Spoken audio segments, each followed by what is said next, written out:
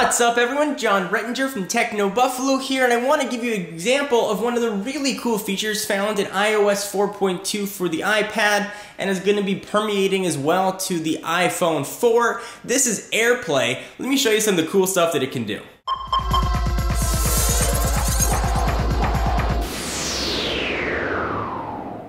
So one of the most exciting things I think about AirPlay is the ability to throw content essentially from one device to another. Let's say you rented a movie on your iPad and you want to finish it on your television.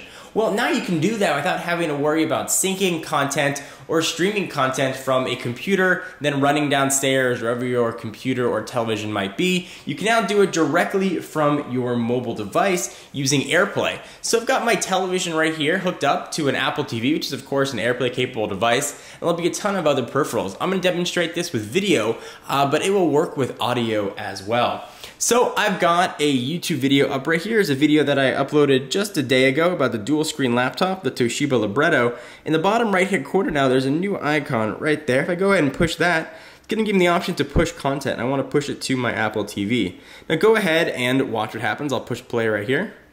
And the content is going to show up right on the Apple TV. And I will say the quality looks very nice. I've got the volume muted right now. It's not to make you guys deaf. You can control the volume with your main media remote, so in this case it'd be my television remote, but you can control the scrubbing of the content right on your iPad or fast forward using whatever remote you're using, so in this case it'd be the Apple TV remote. It's a really sort of nice way to get your content back and forth as opposed to having to re-download it or do some sort of complicated streaming. This makes things just very easy. The quality of the content is really very, very good. It's not going to be a tremendous drain on battery like it would be if you were watching a movie on your iPad or your iPhone.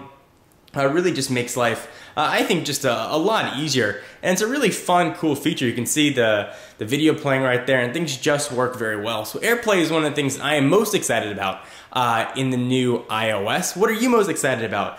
Do you like AirPlay, something you might use or not use? I think this is going to be an awesome thing to have, especially when entertaining. If I want to push music from my iPad right to my Apple TV and use my home speaker system for music, it's going to make that just much easier, or just that much easier.